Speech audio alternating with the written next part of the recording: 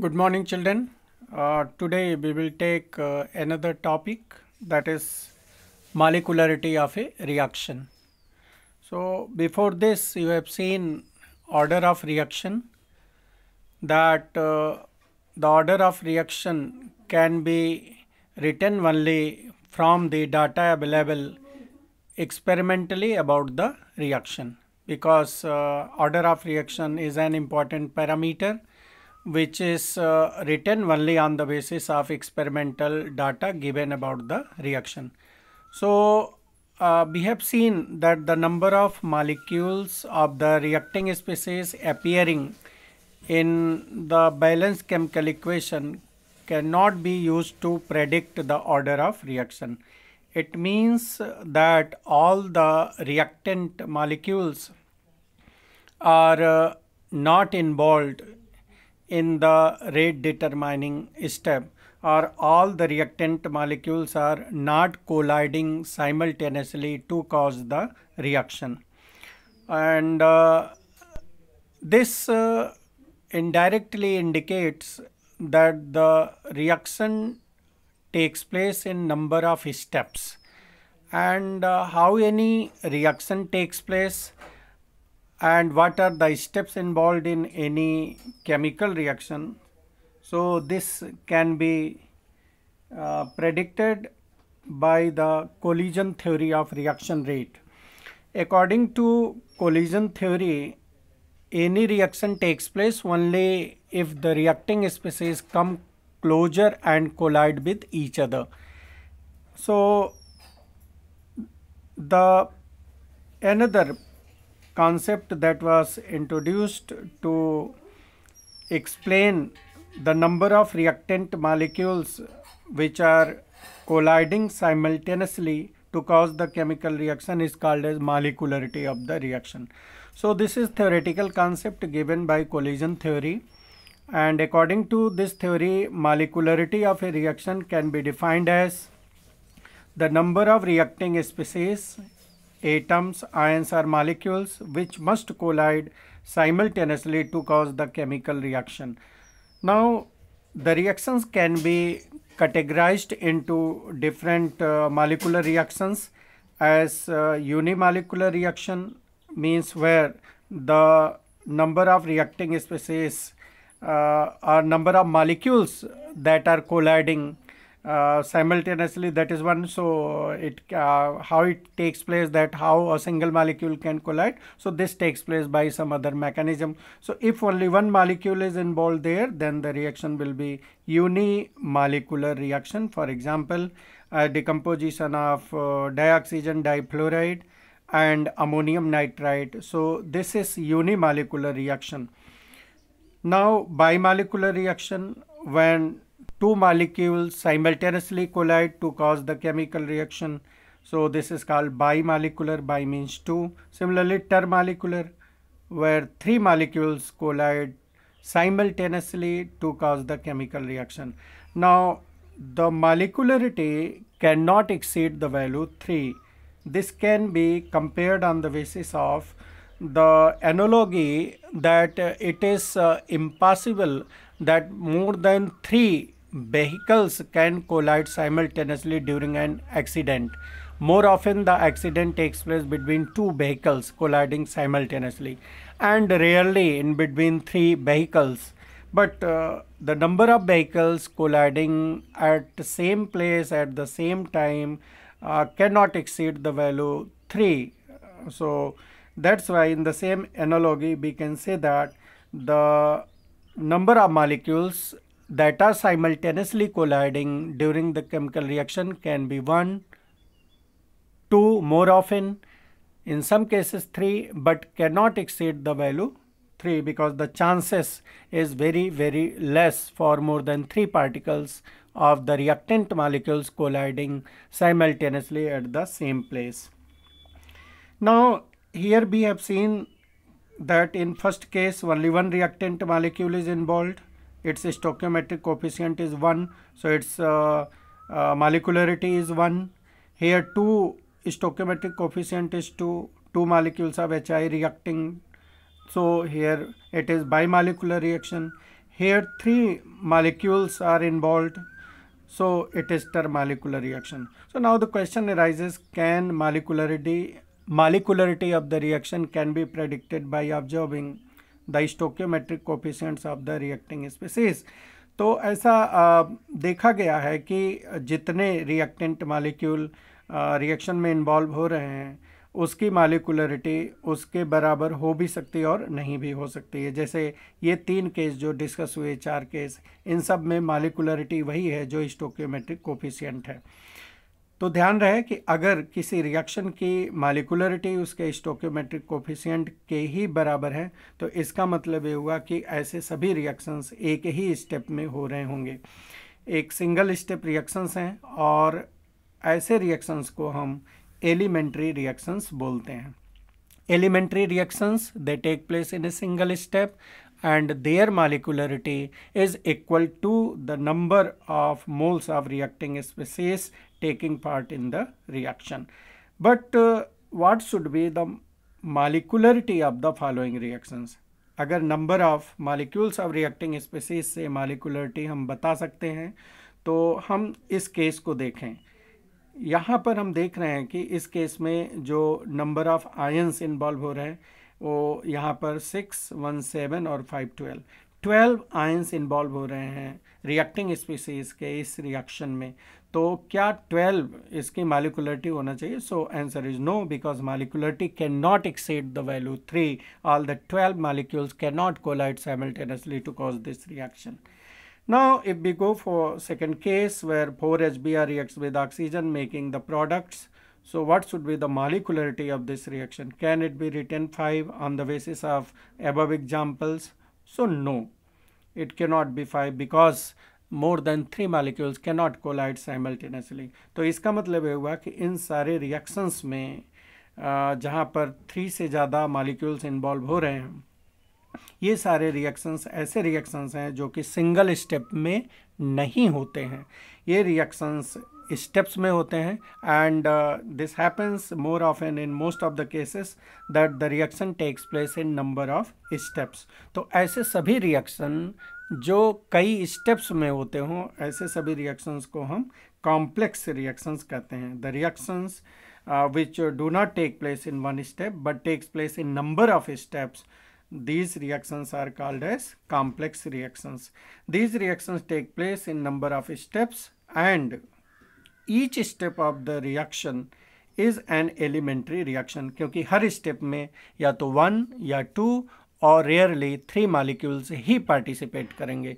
तो जो उसका हर स्टेप है कॉम्प्लेक्स रिएक्शन का, वो एक एलिमेंट्री रिएक्शन होगा और उसमें 1, 2 या 3 मॉलिक्यूल ही पार्टिसिपेट कर रहे होंगे या पार्टिकल्स पार्टिसिपेट कर रहे होंगे। तो इसका मतलब हुआ कि कॉम्प्लेक्स रिएक्शंस के केस में मॉलिक्युलरिटी का कोई मीनिंग नहीं होता है। हाँ, उसके जो एलिमेंट्री स्टेप्स हैं उनकी मॉलिक्युलरिटी 1, 2 या 3 हो सकती है depending upon the case. Now what is the mechanism? So when we study the steps involved in any complex reactions, then this study of steps involved in the reaction is called as mechanism of the reaction. Mechanism of the reaction is very much helpful in knowing that which step can be used to subject the conditions to enhance the yield of the product. So what is the mechanism? Mechanism means the study of steps involved in any reaction. So now if any complex reaction is taking place in number of steps, so in that case you will find that each step is just like elementary reaction and it is taking place with its own speed. It means that every step in the mechanism has its own speed proceeding with its own rate. So when the rate of different steps in a reaction is different, then question arises that which step can be selected to find out the overall rate of the reaction. So this can be explained on the basis of analogy that suppose in a factory which make the car, it makes 2000 tires and 2000 rims and 1000 nut bolt steering etc. But if it makes only 5 engine per day. It means the rate of production of that car cannot go beyond the 5, because the ready-made car that can be produced from that factory can be only 5. So in this way, the rate of production of the factory get limited by the slowest pace of the section in the factory that is producing the engine. Similarly, when any chemical reaction is taking place in a number of steps and every step is proceeding with its own rate, so the slowest step will be much more important, and the slowest step will determine the rate of reaction, and that slowest step must confirm the order of reaction. It should be according to the rate law expression, which is based on experimental observation. But note that the order of reaction is always determined experimentally. So, molecularity and order of reaction is same for elementary reactions, और slowest step जो है हमारा उस case में चूँकि slowest step order of reaction पर based होता है, एक्सपेरिमेंटली ऑब्जर्वेशन पर बेस्ड होता है, तो उस केस में मॉलिक्युलरिटी और ऑर्डर दोनों सेम होगा, लेकिन ध्यान रहे कि order of reaction is always determined experimentally. अब हम कुछ रिएक्शंस के मैकेनिज्म को देखेंगे कि हम कैसे किसी रिएक्शन की मैकेनिज्म को प्रोड्यूस कर सकते हैं, कैसे लिख सकते हैं। सो right the mechanism of thermal decomposition of die nitrogen pentoxide, ये रिएक्शन है। अब यहाँ पर जो रिएक्शन है उसमें अगर हम देखें तो 2 मॉलिक्यूल्स इन्वॉल्व हो रहे हैं, तो इसकी मॉलिक्युलरिटी क्या होनी चाहिए, 2 होनी चाहिए। What should be it's order, तो ऑर्डर तो एक्सपेरिमेंटली डिटरमिन्ड होगा। मान लीजिए रेट ला एक्सप्रेशन इसका दिया हुआ है, अगर आप रेट ला एक्सप्रेशन देखें तो इसमें ये है कि जो रेट ऑफ रिएक्शन है वो N2O5 की केवल 1 पावर पर डिपेंड कर रहा है, कंसंट्रेशन रेज़ टू पावर 1। इसका मतलब ये हुआ कि दोनों मॉलिक्यूल्स का एक साथ कोलिजन नहीं हो रहा है, या दोनों मॉलिक्यूल N2O5 के रेट डिटरमाइनिंग स्टेप में इन्वॉल्व नहीं हो रहे हैं। So it means this reaction is taking place in the number of steps, and the rate determining step involve only one molecule of N2O5. So generally we start writing the mechanism from the rate law expression. जितने molecule यहाँ पर involve होंगे जो power, उतने ही molecule से लेकर के हम मैकेनिज्म लिखना शुरू करते हैं। तो अब मान लीजिए N2O5 को हम लेके रिएक्शन मैकेनिज्म लिखेंगे, तो फिर हम देखते हैं कि प्रोडक्ट में कौन सी स्पीसीज इनसे बन सकती है। तो अगर N2O5 लेंगे तो इससे NO2 बन सकता है, अगर NO2 बन गया तो इसका मतलब NO3 जो आया ये यहाँ पर बनेगा, और ये फिर NO3 चूँकि प्रोडक्ट में नहीं है तो नेक्स्ट स्टेप में ये क्या हो जाना चाहिए, कंज्यूम हो जाना चाहिए। तो here NO3 this species act as, इसको हम बोलेंगे रिएक्शन इंटरमीडिएट, क्योंकि रिएक्शन इंटरमीडिएट फिर फाइनली क्या होना चाहिए, कंज्यूम होना चाहिए। Now reaction intermediate is reactive, it involves in next step. तो चूँकि ये रिएक्टिव है तो नेक्स्ट स्टेप क्या होगा, फास्ट होगा एंड गिव्स द प्रोडक्ट। अब इसके बाद क्या है कि अगर हम रिएक्शन इंटरमीडिएट को कैंसिल कर दें तो जो ओवरऑल स्टोकियोमेट्री है वो हमें मिल जाना चाहिए। So this is the mechanism of this reaction. अब हम देख रहे हैं कि दोनों स्टेप के रेट अलग अलग हैं, पहला स्टेप स्लो है, so this is rate determining step because it confirm the rate La expression. अगर हम ये दूसरा रिएक्शन है जिसके लिए मैकेनिज्म अगर हम देखें 2NO2 plus F2 gives 2NO2F, ये टर्म मॉलिक्यूलर रिएक्शन होना चाहिए। और अब ये इसमें देखा गया है कि ये रिएक्शन भी स्टेप्स में हो रहा है, रेट डिटरमाइनिंग स्टेप्स। अगर रेट ला एक्सप्रेशन हम देखें तो इसमें एक मॉलिक्यूल NO2 और एक F2 इन्वॉल्व हो रहा है, तो इसका मतलब जो रेट डिटरमाइनिंग स्टेप होगा, जो स्लो स्टेप होगा, उसमें NO2 का एक मॉलिक्यूल और F2 का एक मॉलिक्यूल ही इन्वॉल्व होगा, और यहाँ पर 2 मॉलिक्यूल हैं, इसका मतलब ये स्टेप्स में हो रहा है।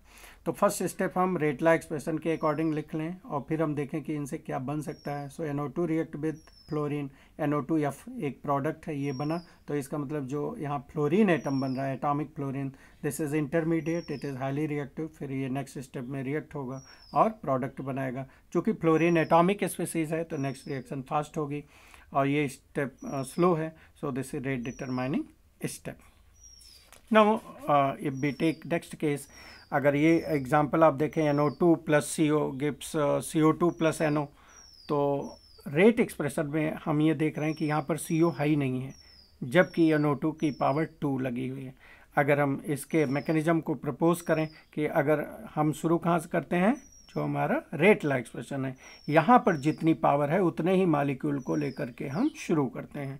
ये स्टेप फर्स्ट लेते हैं NO2 + NO2। अब हम देते हैं कि अगर NO2 से रिएक्ट होगा तो CO2 तो कभी बनेगा नहीं क्योंकि C इसमें नहीं है। तो हम देखें और क्या बन सकता है, NO बन सकता है। तो ठीक है, हम NO लिख देते हैं। फिर ये देखते हैं कि यहाँ पर क्या बच रहा है, वो इंटरमीडिएट में जा रहा है। तो यहाँ पर अगेन NO3 इज इंटरमीडिएट, और इस रिएक्शन के मिक्सचर से NO3 रिकवर भी किया गया है, ऐसा एक्सपेरिमेंटली नोन है।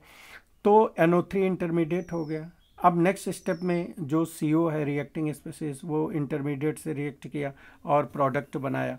अब हम इस रिएक्शन में देख रहे हैं कि ये स्टेप क्या होगा, स्लो होगा। क्यों? क्योंकि ये रेटला इक्वेशन के अकॉर्डिंग है। तो ये रिएक्शन क्या होगा, फास्ट होगा। और स्लो स्टेप जो होता है वो रेट डिटरमाइनिंग स्टेप होता है, वो हमारा रेटला एक्सप्रेशन के अकॉर्डिंग होना चाहिए।